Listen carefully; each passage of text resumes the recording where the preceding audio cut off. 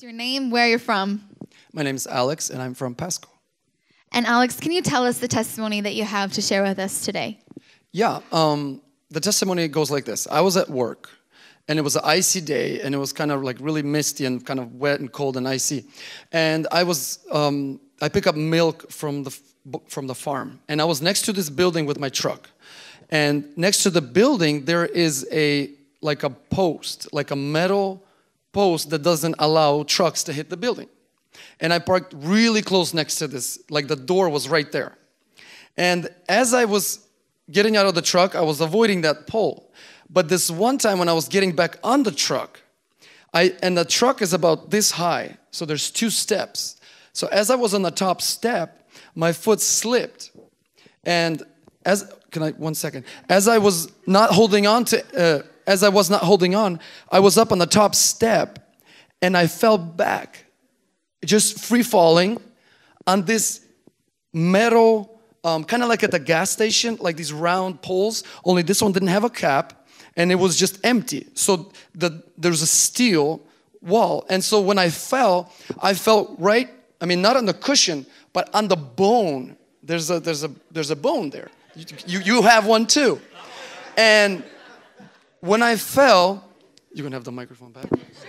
When I fell, I almost like blacked out. I've never experienced such pain in my life. I didn't even know how I got to where I got. All I know is it hurt. Okay, it hurt. And when I came to, I had these thoughts in my head.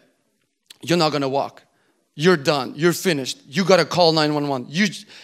But when I came, so these thoughts are coming in my head, but as I'm coming to, I hear my mouth saying, be healed in the name of Jesus. Be healed, literally like, be healed, just repeating that phrase.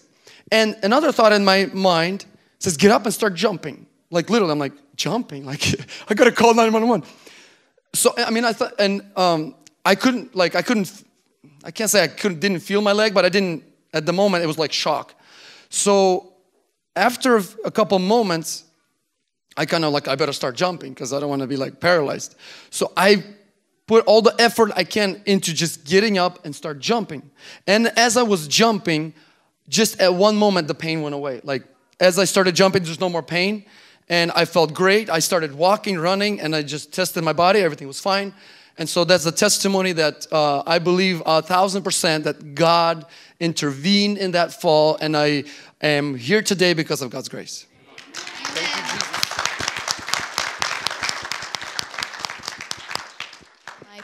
So Alex, what advice can you give for people who are here today who might happen to have a situation like that in the future? And what can you advise them? Well, I believe you hit the nail on the head. We're reading this book, and I began to practice in my life where I would confess that I am healed. Not when I get sick, but I am healed.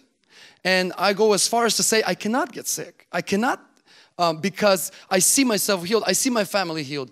And because of that confession, because that's what's in my heart, because of the fourth dimension and reading the book and really committing myself that I am healed. And I believe that this is exactly what happened. At the moment of this accident, my spirit already knew that I'm healed, and there was room for faith to move.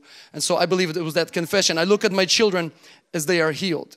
And just one little testimony, Naomi got a runny nose, and she was kind of getting warm, literally like yesterday.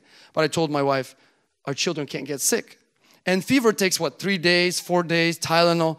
The very next morning, she was perfectly not sick. So that's just what you confess.